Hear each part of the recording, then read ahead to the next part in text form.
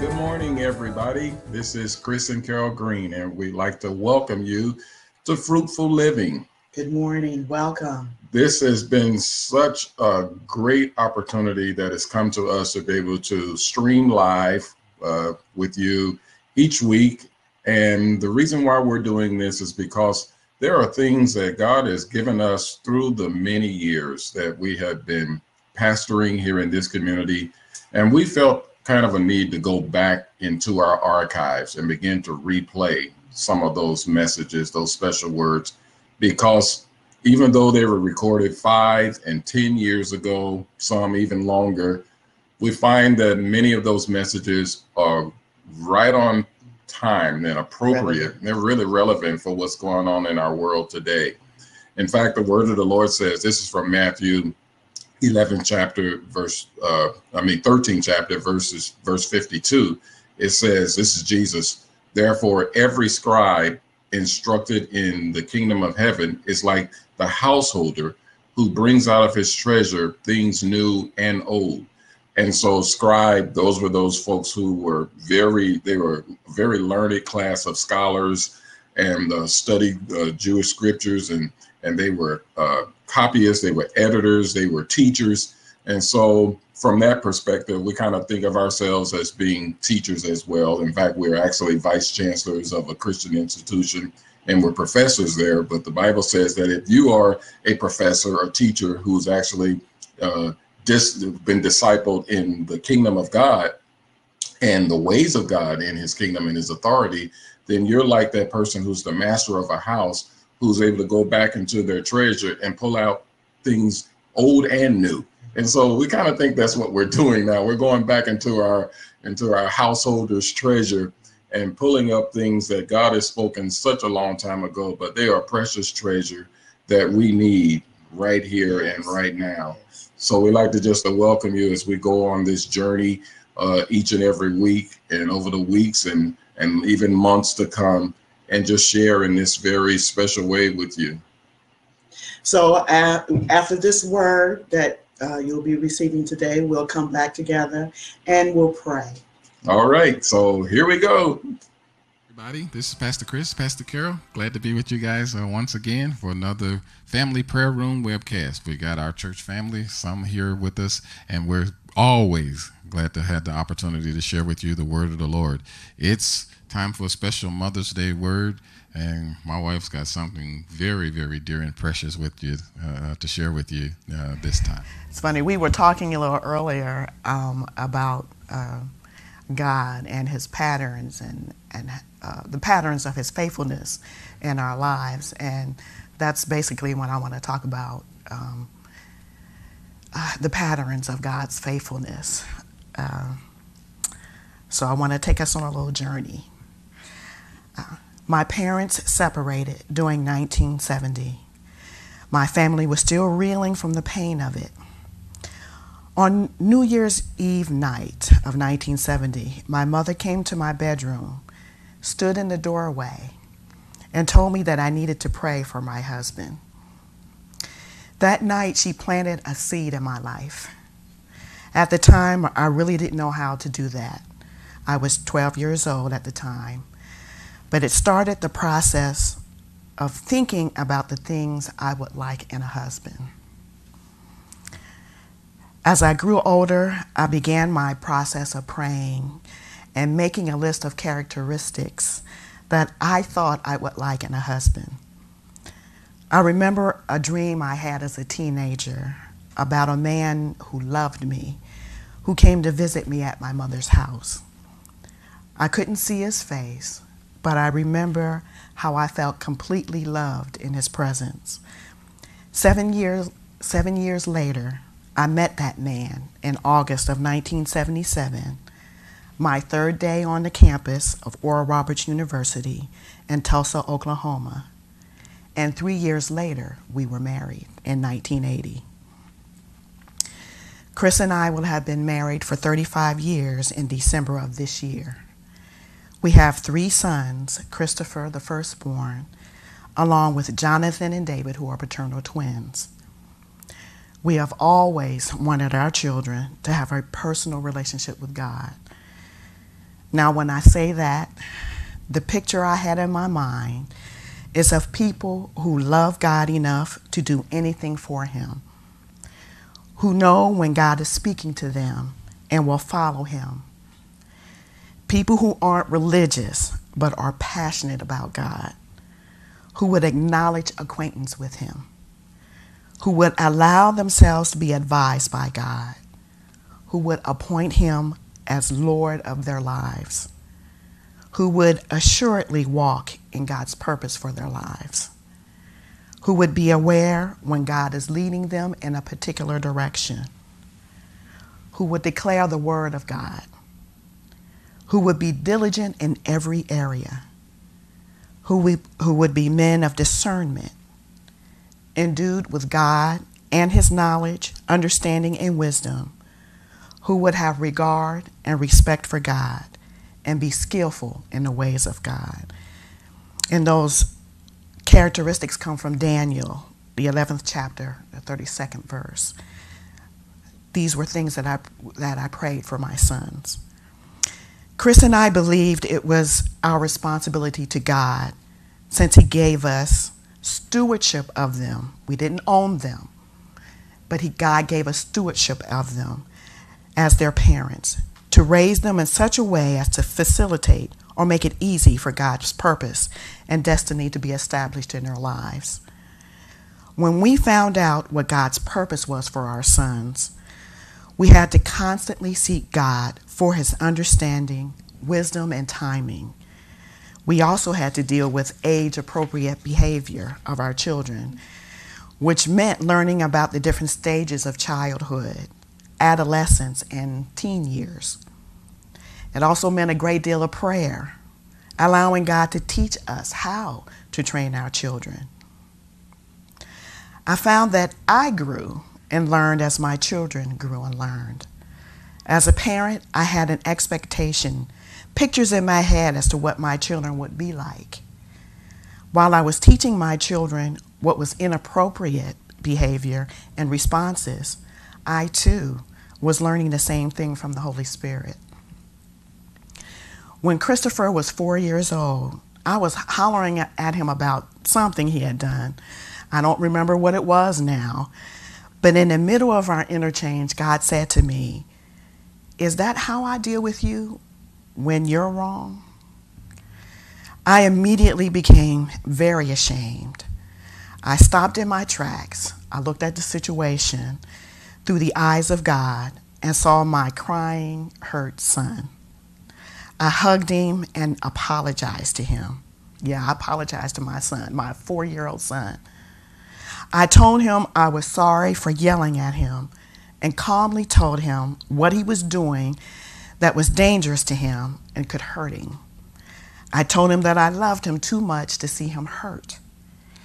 After I hugged and explained to him why I yelled, he went on to continue playing. But from that moment on, I became a different parent. I tried from that point on to parent as I had and was being parented by the Lord. In my relationship with the Lord, I had come to see him and respond to him as my father. I believe that I was on a path of losing my son, but God stopped it before it even began. Today, Chris is married to a beautiful young woman who loves God and works at Home Depot as a team leader. Johnny became known among our family as the lazy genius. He's the oldest twin. He was in the 4th or 5th grade, and we have been trying to find a school that would not label him and teach him according to his learning style. One day, his teacher decided to test him with an oral high school math problem, which to her surprise, he answered correctly. From that point, we encouraged him with that incident whenever he felt he couldn't do something or learn something. God was faithful to show us who Johnny really was. Johnny is in his last semester of school and has exceeded his professor's expectations. He worked out a problem in one of the animation programs that no one had been able to solve. We would have family devotions once a week. During that time, we would play games like Uno or have our children act out Bible stories to make them more real to them. It was during one of these times that David, the youngest twin, yelled out, "I don't want to be a pastor." We were surprised because we had never told him he had to be a pastor. We explained to him that you can serve God in many different ways, not just behind a pulpit. We reminded him of the word that came to him and his brothers about God's purpose for their lives. For David, all he could see was that there was only one way to serve God. He had to be shown and given examples of the many ways we can serve God. David graduated from Oral Roberts University with a degree in business. He's married and now has a position in the Canadian government in Edmonton, Alberta. There will be times when the Lord would say to me, "You need to talk to David about such and such," or "You need to give Johnny a hug," or "You need to ask Chris how his day went." And each time he would have me do that, they would tell me something going on in their lives that I knew was the enemy trying to get a foothold in their hearts. And Chris and I would nip it in the bud. God was faithful to do that time and time again in the lives of our sons.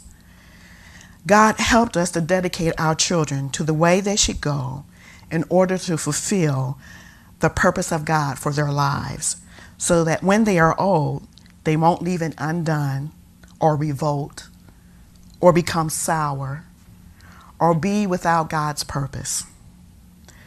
God helped us to discern the God-given individuality and special strengths of our sons and to encourage them. God also helped us to train them how to make their own choices and how to make decisions in the light of God's word. Chris and I have been able to give them principles of the word, teach them how to pray, and to know when the Holy Spirit was dealing with them. He has led us to be at crucial deciding points in their lives to help them stay on track with God's purpose for their lives. I know God will continue to be faithful to do so, and not just for us, but for every parent who would allow God to lead them in raising their children. The Lord answered my mom's prayer in leading me to pray for my husband. The Lord answered my prayers regarding my husband and more. He also answered my prayers for my children. One other prayer he has begun to answer concerning my sons was inspired by my relationship with Mom Green, my husband's mother. I have been very fortunate and blessed to have a loving relationship with the parents of my husband. I don't think of them as in-laws. They are mom and dad. They have been awesome examples of godly parents for me.